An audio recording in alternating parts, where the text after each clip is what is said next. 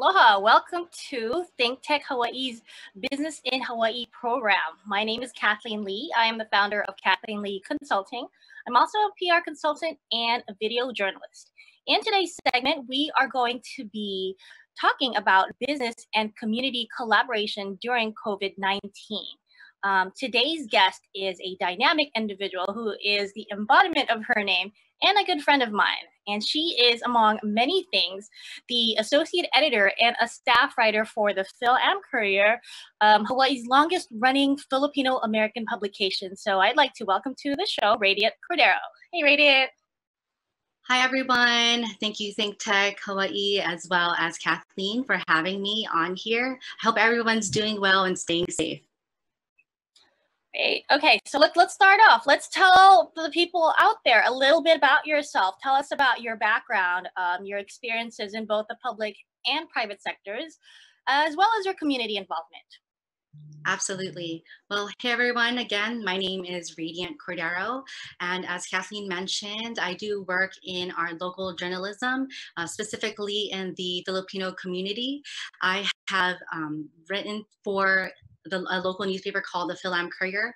It is the longest running and leading publication in the state of Hawaii. And it's actually runs in my blood. So my mom began a business, doing business cards and serving our community in different ways, such as, it was actually a sari-sari store, which is like a little convenience store in Kalihi, and added doing business cards as well as making souvenir books. And then it kind of flourished into doing a newspaper, serving our community, because we have to recognize that, as our community grows, our community still has different avenues of how to be reached out to. And newspaper is not dead. And that's what I feel. Newspaper and different ways of communicating, radio is not dead. And so the Phil Am Courier fosters that. The Phil Am Courier is a multimedia platform. We are on we live stream as well as on the radio. And so I, although it's on hiatus at the moment to do a little more venturing into other platforms, is on hiatus right now. It was called the Filipinx Collective, highlighting stories and especially young Filipino and Filipina entrepreneurs in our community here, whether they are here on the island or they are now on the mainland. Nonetheless, so that's what the Phil Am Courier is, and what the Phil Am Courier has stemmed from, and what my family has built the Phil Am Courier to be, is building a community and supporting our community. And so when we talk about in relation to COVID-19, it's no different from that support or building of a community or uplifting of a community. So you said that community runs in your blood, which leads me to our next question. Like I mentioned in your introduction, the Phil Am Courier is one of the many, many, many hats and that you wear and things that you do. You're also running for City and County of Honolulu City Council for District 7. Sorry, I kind of stumbled onto that, but you are running for District 7 for City Council. And tell us what motivated you to make this decision. Absolutely. So Kathleen, like I mentioned earlier, there was the impetus for the Courier itself was to build on community. And because I grew up in that type of environment and I just drive, community driven efforts, that's how I started my service as. So, during high school even, I started working right away, and I was volunteering as much as I could while in high school. But I graduated high school in 2008 when the market crashed. The newspaper was a free newspaper. We could barely sustain ourselves. We had actually two newspapers in one. One was a Philippine business type of a newspaper, but that folded. So I stayed home for college, and I, worked extremely hard. I worked about 3, 4, 5 jobs even to basically survive. through college. Yeah. So, and growing up, I grew up in Kalihi, and I experienced, public transportation.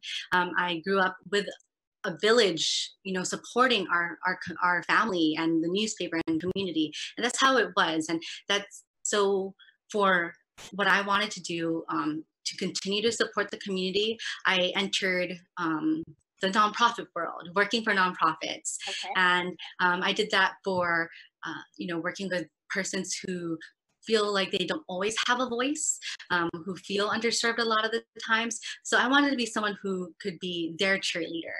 And I was their cheerleader for, persons with disabilities who, sought jobs or employment opportunities.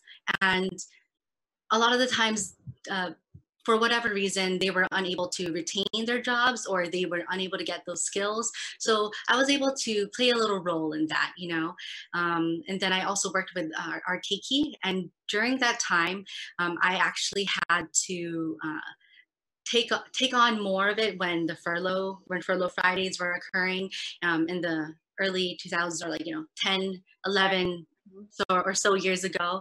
And during that time, I was still going to college, and still actually with my professors, either doing action or not protesting, but protesting or doing action or writing letters to our state legislature.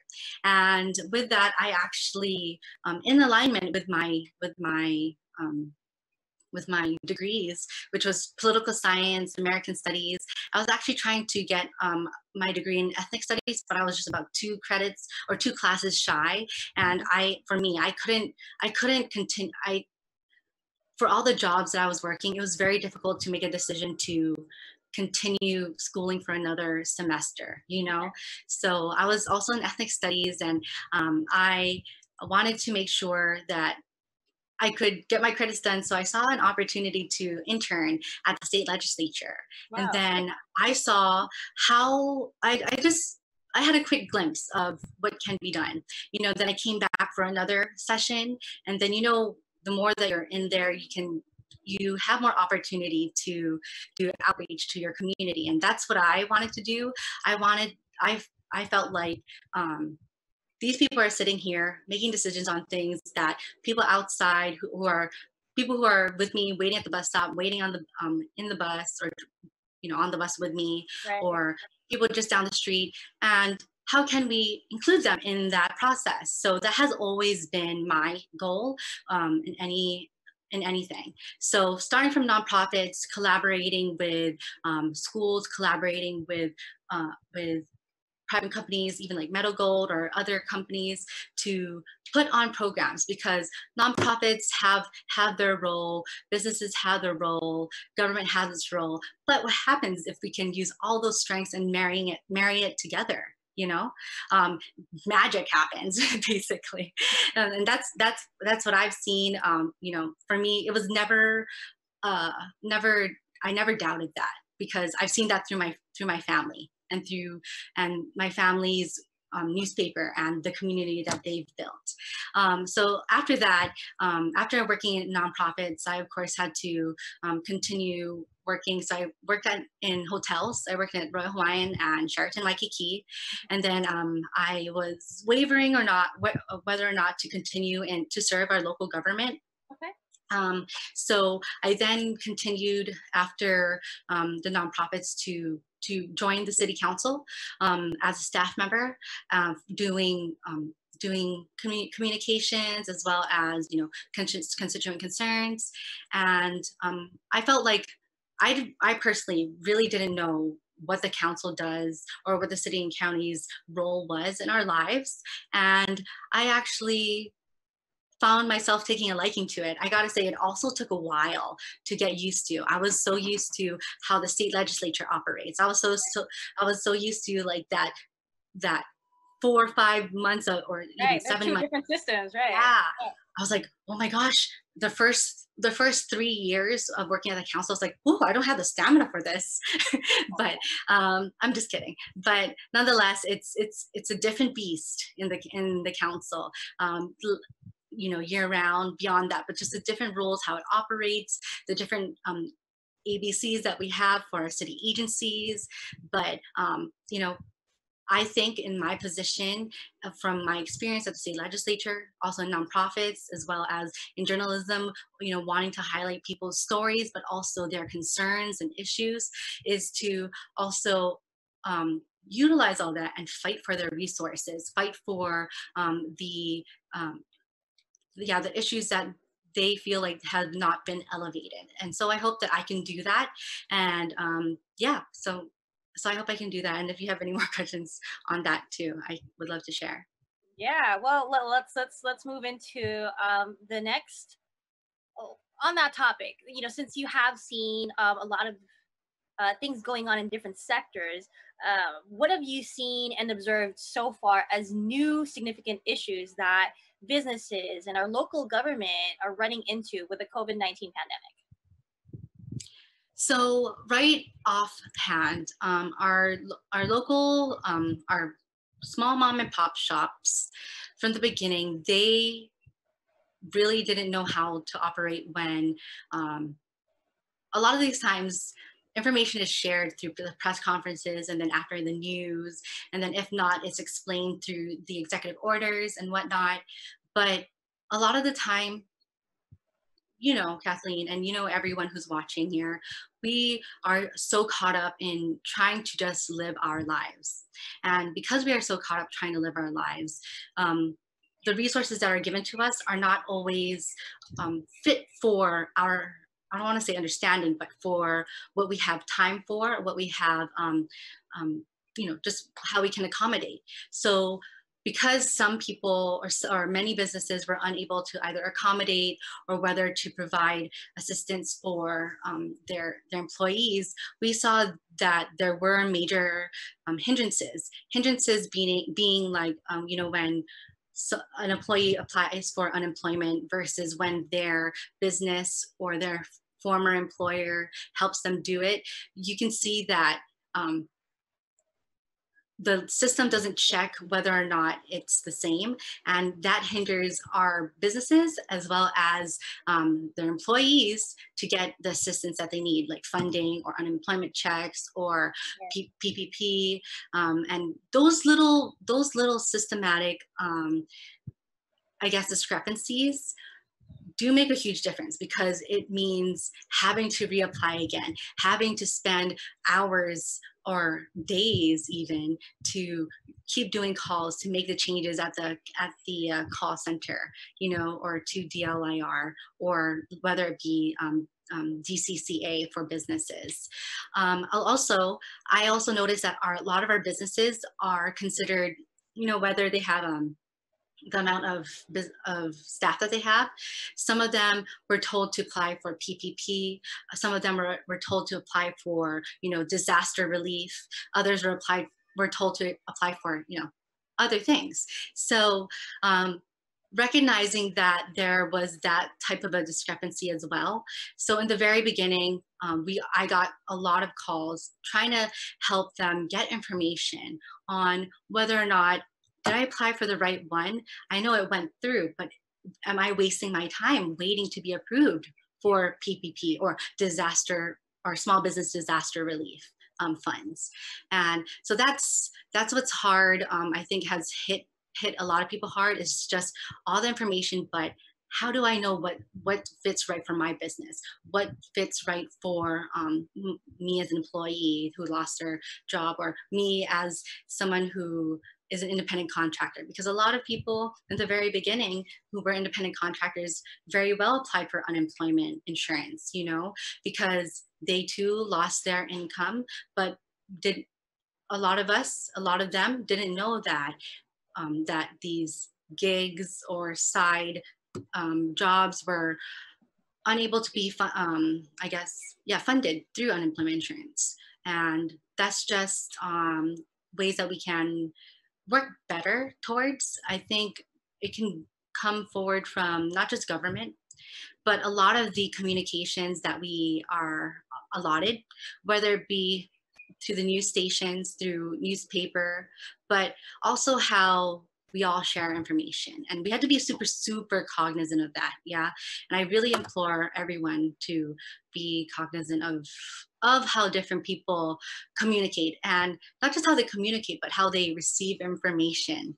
Because me and Kathleen, and can be talking, but let's say someone who's on the outside is like, you guys are talking alien to me, you know? So yeah, just really being cognizant of that. Yeah, okay, so let's go off on that note then. You kind of touched upon it already, but what are the lessons that you think we can take away from the community's response to the pandemic?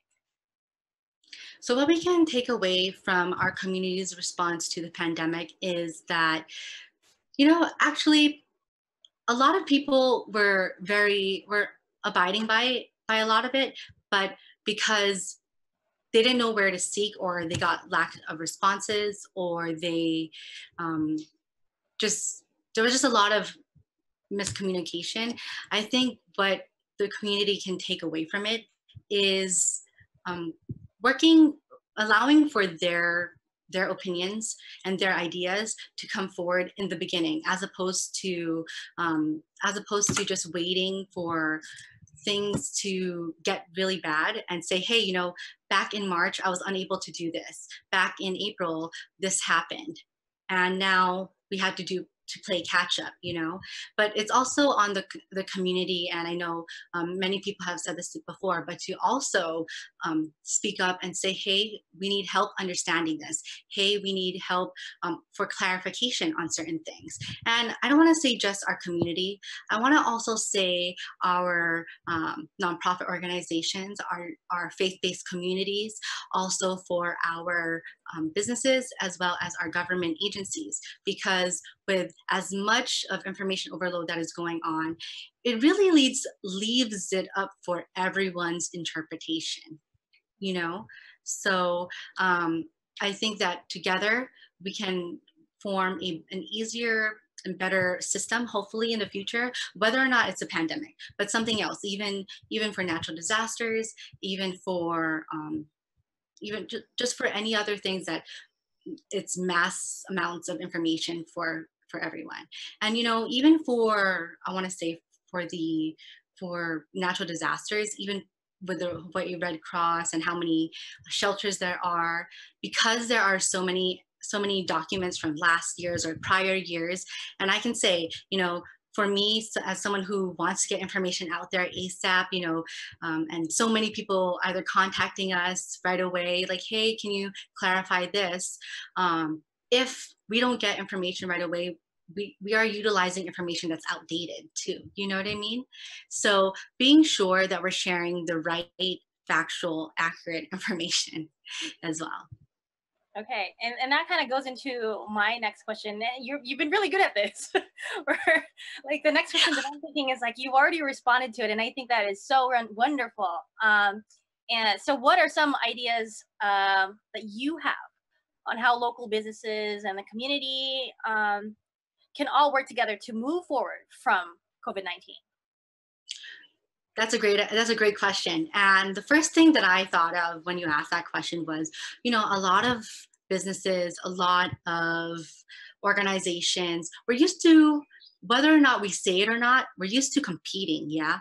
We're used to competing for resources, for grants and aids, for nonprofits, because I used to work in nonprofits and having to apply for grants and all that and making our case. But honestly, when we are in this type of a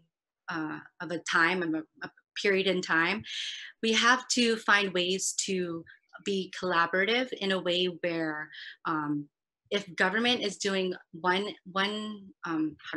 if government is doing one type of work, and then 7 nonprofits and then 2 businesses want to do the very same thing, I think what's really good is to collaborate I want to say certain areas, like if we were to just think about ahupua'as, if I could just make it a simple example. If we think about, let's say I'm in Moanalua Ahupua'a, for example. And if we think of all the businesses here and all the schools here, and they have different plans, I think and I don't know who it could be, if it could be a business or it could be government or whatnot, but I think having a centralized area of like where all the information is, but also coordinating with people, because there are times where people just down the road and I don't know, like for example, like for something that's happening down by Aloha Stadium, and then the nonprofit organizations just down the road don't know, they are doing food distribution or daily meals, you know, on the daily, and then so if they don't know about it, it kind of interrupts their daily service, and also interrupts like who is showing up to their meals. So it then kind of one, they might waste food. Two, people who are trying to get to the nonprofits have a hard time to get there to begin with because of what's happening. So I think being able to just, I keep saying communicate it, but really it's just needing a centralized area and not feeling like we're competing on on providing these services. You know what I mean? So if we get out of that competitive like business mindset, especially during this time, I think we have a huge opportunity, because we've seen it already. So many businesses, so many nonprofits, so much of our government agencies have hooeyed together to do public-private partnership, do faith-based and business partnerships to really serve our community, and we can see how that works out, and we can see that. And honestly, I just want to continuing that, but also just making sure it's streamlined so that, you know, people know what's going on. You know, they won't run into the traffic, or they won't run into any other issues or duplication. And also, it makes it easier for when different people are looking for different resources. Like I said, so many of my neighbors are asking me, hey, do you have any information on food distribution or etc. And sometimes, of course, I go right to the Hawaii Food Bank, which is an amazing resource, but there's also so many other churches that are doing great things, like senior food boxes, or even other like unions, as well as businesses who are partnering with other groups to do it. But how do I find out? You know, it would be so much easier to information share when it's all streamlined. And I think I know that's not a real idea, like a new idea about that, but I think a resource could come from, you know, right now they say that tourism is you know, not existent right now. So maybe if we can utilize the great resources and abilities that I don't know, I'm just throwing it out there. I don't want to say that they should do this, but I'm just thinking what agencies are really good at collating information, which agencies have really great, beautiful design. And I'm thinking, you know, okay, or our tourism agencies, you know, they can collate information, they can streamline it, and it doesn't matter who it is, if it's from government, from city, state, county, and on which islands, that agency has hands in all of our counties. So being able to find that one sweet spot agency or umbrella organization or business that can provide a streamlined service. And if it's our media, so be it. You know, of course, I being someone who's a writer and also in radio before, I'm very much biased towards that, of course. But you know, very much so, bringing all those resources and strengths together. But we need that streamline for sure. That's awesome.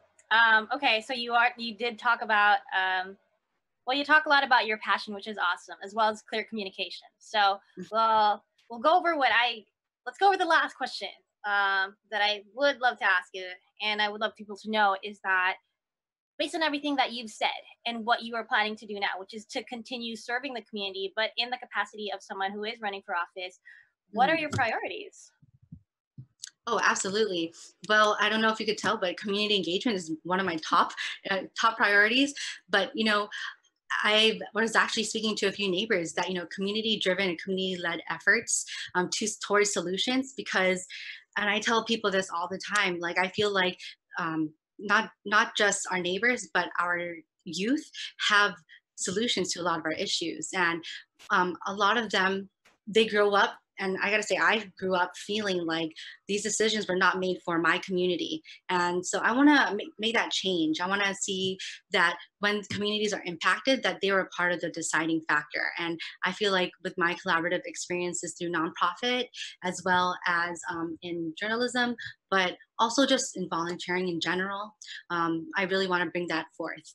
Next up is, of course, I would not be speaking about anything COVID related right now if we don't address economic recovery and development. But I want to focus on the strengths of each community in itself.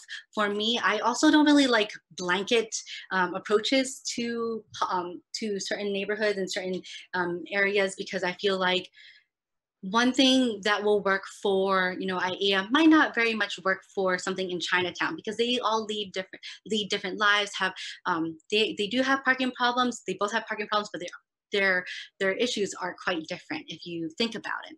So with that, with the different, I want to say neighbor to neighbor, or neighborhood or town driven, you know, each town's driven purpose, and to build its own economy back, and using its own knowledge to do that. So whether or not it's to support local residents, but they're small businesses. So for Kalihi, like, you know, there's a lot of people who have there's a lot of warehouse businesses, but in Kaimuki, there's a lot of businesses that are storefronts. You know what I mean? So really approaching it in a manner that is good for them, not good for them, but that fits them, I should say. And a lot of that is also looking to other economies that beyond our tourism economies, but also what the strengths of our neighbors are.